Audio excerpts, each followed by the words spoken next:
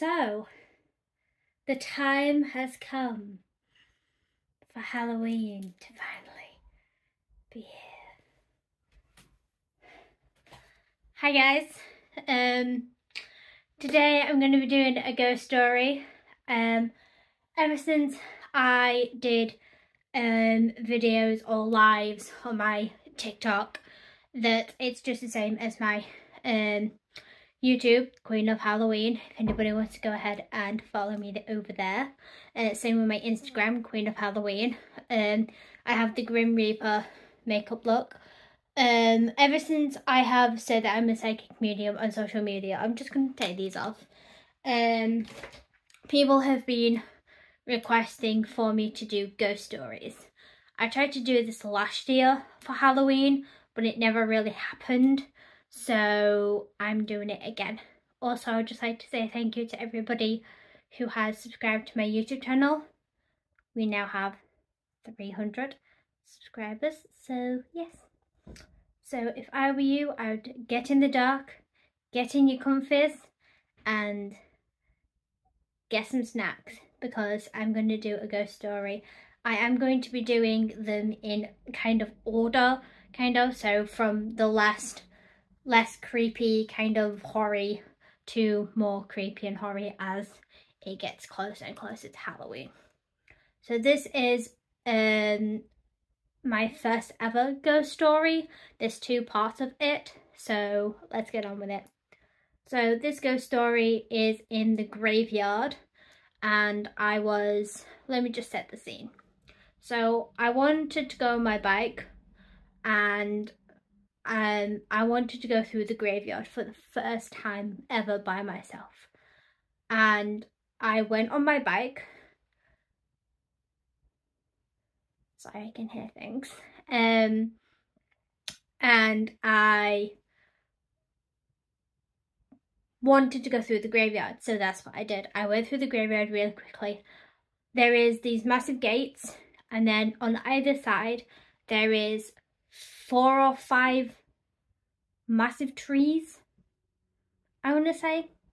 So I got through the gate and I got to the 4th tree, going up to the 5th tree. By the way, there was nobody around.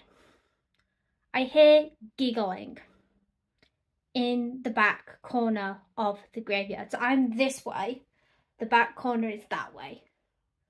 And I heard giggling, like 2 little kids going like they've done something that they shouldn't have done.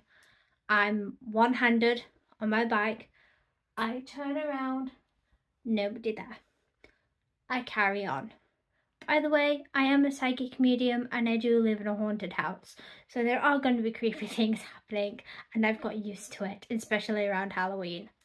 And then I want to say about 4 being a very roughly number in this story, 4 or maybe 5 years later, same with the trees, 4 or 5, I went up to my grandma's to go and give her some stuff that she wanted from the shop.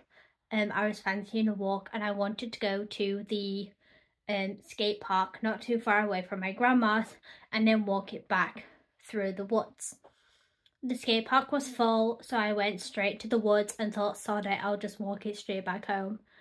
As I got into the woods were quite busy-ish, just druggies and stuff, and I sat down because I was knackered, and it's all hills up, and I sat down and I was speaking to my auntie on Messenger at the time, so if you can hear other things. And next minute I heard was, "Come and find us, you know where we are, we want to play hide and seek with you," or "we're playing hide and seek." So it was in the same corner where I heard the giggling. This was little kids that I could hear. I could hear them say, "Come and find us, you know where we are, we're playing hide and seek, ready or not, here we come." I'm like, oh god, here we go again. So I go walking down to the graveyard, and I'm like, okay, I'm in the corner, what do you want me for? So they're like, "Come and find us." I'm looking around, I can't see any spirits like through my eyes. I'm like, what do you mean come and find you? They didn't want me to find them as a spirit. They wanted me to find their graves. So then I knew where they were. There's a little lad called Peter who's buried with his parents there. And there's several other little kids buried in that grave, in that little corner of that grave. And then I will add a little bit more into the story now. But then that day, I heard Peter speaking to me. And if I'm correct, I heard him say, "She's found me," or "She's here." And I'm like, what the hell's going on? She's here? What does that mean? So then I went back the next day. I told my auntie about all of this. She is a psychic medium herself. And she told me to be very, very careful. I was going to leave sweets, but I have never. And she told me to be very careful, so I was. I went back the next day. And as I'm walking up to the graveyard, I heard Peter again saying, "She's coming, she's here, I see her coming." And I've never told anybody this, but just in between the gates, like it's a rail gate, I saw a little boy, and then I saw him run to the corner where he was buried. So yeah, and every so often I hear him when I go to the graveyard. I do have other ghost stories, so if you guys like this video, go ahead and subscribe. Again, thank you so much for 300 subscribers. And yes, every single one of these ghost stories is real. Every single one of them has happened. And if you don't believe, that is fine. But yeah, I'll see you guys later. Bye.